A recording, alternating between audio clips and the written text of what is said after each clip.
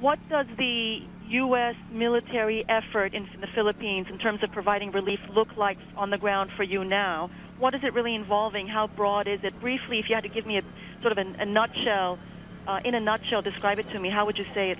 What would you say it looks like right now? It's a huge international effort. There are international partners from across the globe providing relief. Experts from the UN, experts from the United States Agency for International Development. We've got the Philippine government's got their own disaster relief folks working. Obviously, the military's got a huge presence, and this is within Tacloban. It's from Pacific Command. We've got obviously Marines got here on deck first, but now the George Washington Carrier Strike Group is here. We've got amphibious ships coming. We've been using C-130 aircraft, transport aircraft, to open the airfield since day 2. We've got C-17 aircraft now that are slated to come in here. We're running 24-hour-a-day operations. It's an incredible buildup of power capability within a very short time frame. Are you essentially happy, though, with the levels of international aid? Because when I look at some of the numbers, the level of aid varies greatly from country to country. China, for example, very initially offered as little as $100,000 before apparently increasing its aid relief. Do you feel like maybe the U.S. is carrying too heavy a burden, that the other nations aren't shouldering enough of the responsibility in this otherwise international effort? I don't think that's a fair way to characterize it at all. All I've seen to date are folks from countless nations flying in and out of Tacloban. They're flying out of Mactan Airfield on Cebu.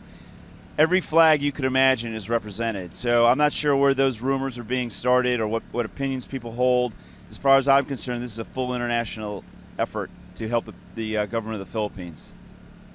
You had said earlier, apparently, that the amphibious ships are the, quote, Swiss Army knives of the U.S. military, and they're especially useful in this scenario. Is that because obviously the Philippines is an archipelago, and these are the ones who are going to be distributing the aid to a local level where it's needed maybe the most? That's exactly what their strengths are. Right now, since yesterday, we've had the George Washington providing that sort of aid. They've got dozens of helicopters, and they can make water, hundreds of thousands of gallons a day, package it up, and they can get it out into the stricken areas. What the amphibious ready group would provide are boats that can double that effort. And so we've got displacement craft, that we call them, that can ferry supplies from ships into these remote areas that would be difficult to sustain with helicopters. Essentially, everybody's been watching airplanes landing at Tacloban. Seaborne lift can provide 10 times the amount of throughput that airplanes can provide. And so we're enlisting ferries out of Cebu to go onto the island of Leyte. The amphibious ready group will be able to provide the displacement craft that I talked about. We've got Amtraks that will be able to go in.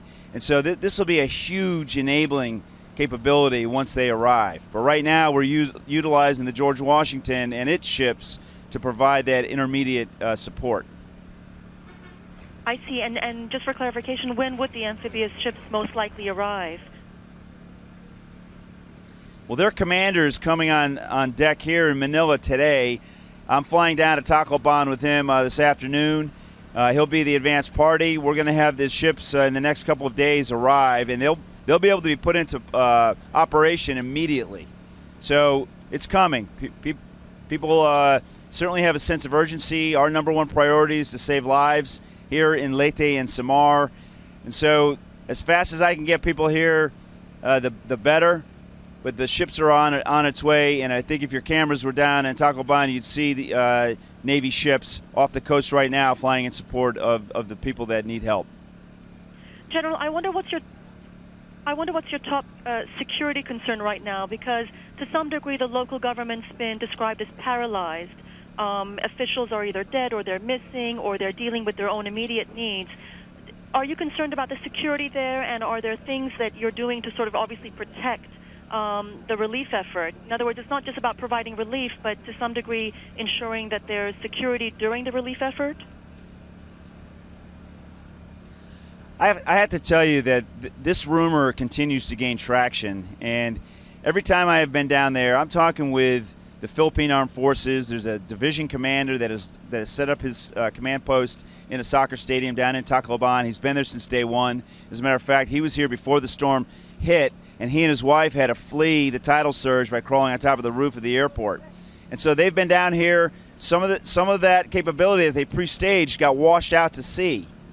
But all I have seen is a steady stream of Philippine Army, Philippine Navy, and the National Police coming into Tacloban. We're pushing them down to Ormoc. They're getting pushed out to Samar.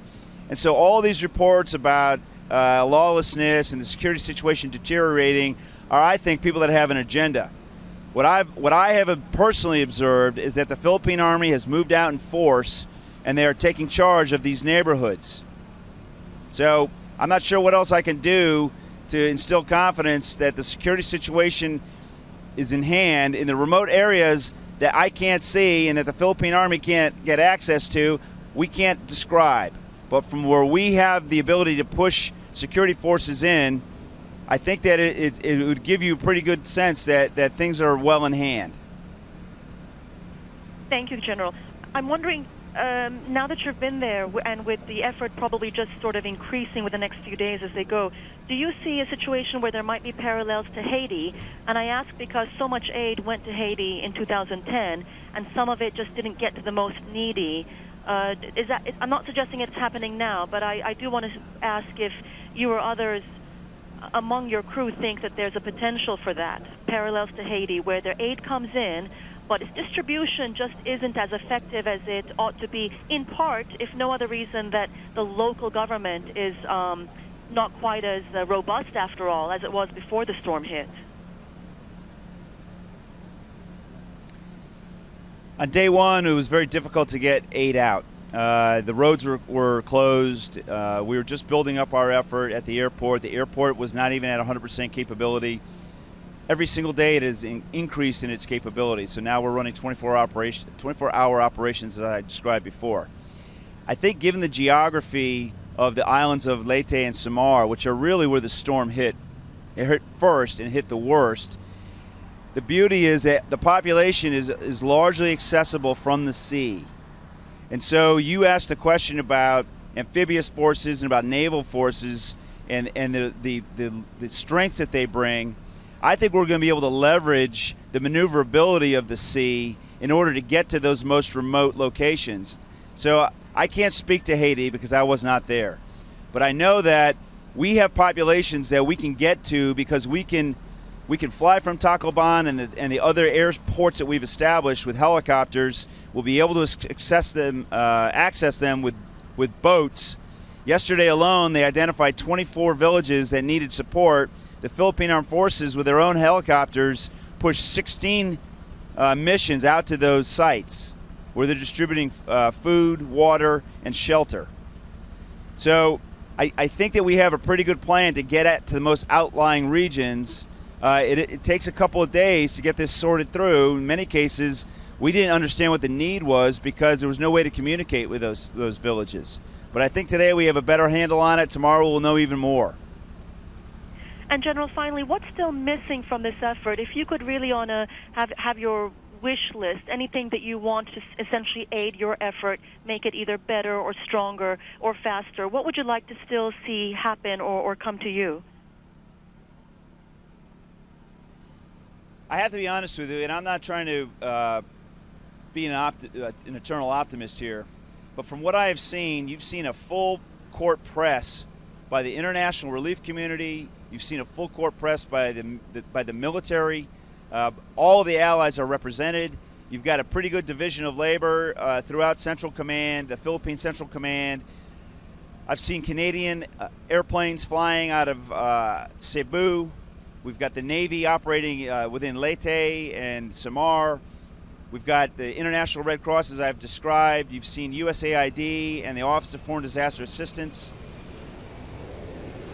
Really, they're corralling the World Food Program. They're corralling NGOs and international donors. I mean, I think you would be very pleased if you saw just how much support is being flowed into a very small area. and it's being sorted and stacked by subject matter experts that don't wear uniforms. And so I'm not saying that I couldn't use more of any one thing. You could always use more, and you could always increase the pace of operations, but right now all I see is this thing is proceeding on a timeline that I'm comfortable with. The JTF commander, the Joint Task Force command that has been stood up yesterday from the U.S. Pacific Command is flowing in tonight. That will increase our ability to coordinate with our international partners how we can make sure that we have the most comprehensive approach to distributing aid to the most needy people. General, thank you very much for your time. I really appreciate it. Thank you again, and good luck to you and your crew and what you're doing down there. Thank you. Thank you very much. It's a pleasure to work with you. Have a great day.